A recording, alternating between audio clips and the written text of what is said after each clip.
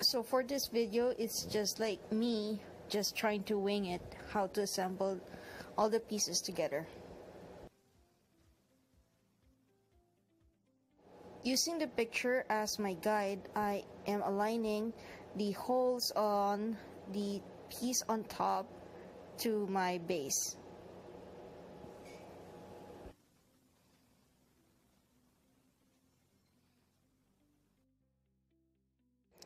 If you can see here, there are two pieces that are similar to each other. So you put one on the left side and then you put another one on the right side like so. And then there's a pair of support brackets that you're going to put on top of your motorcycle rack.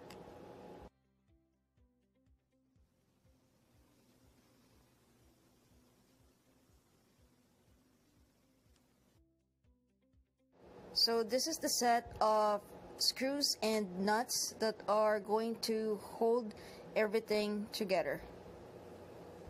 I do not know the name of each of this, but they all came with the package. Once again, checking the picture as my guide.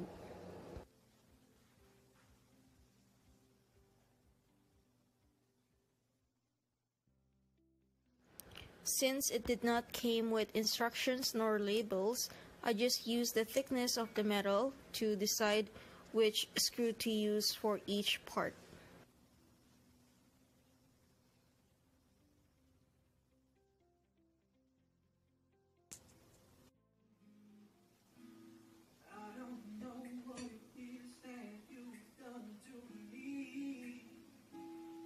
At this point, I thought I was installing it wrong as it was not flush nor flat to the motorcycle rack. Good thing with a little nudge, I was able to fit it properly. This is the pin that should hold the ramp in place when the vehicle is in motion.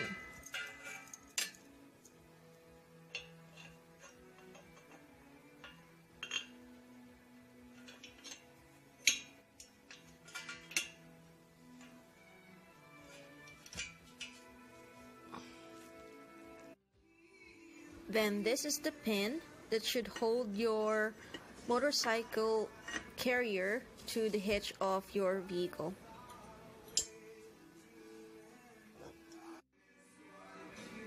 Either side of your motorcycle rack have a lip that attaches to the ramp to load and unload your motorcycle into the carrier.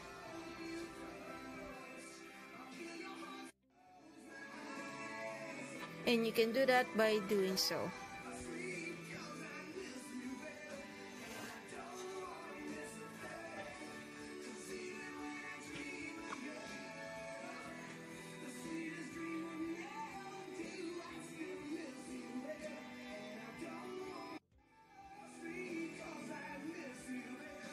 This actually looks more secure than it looks.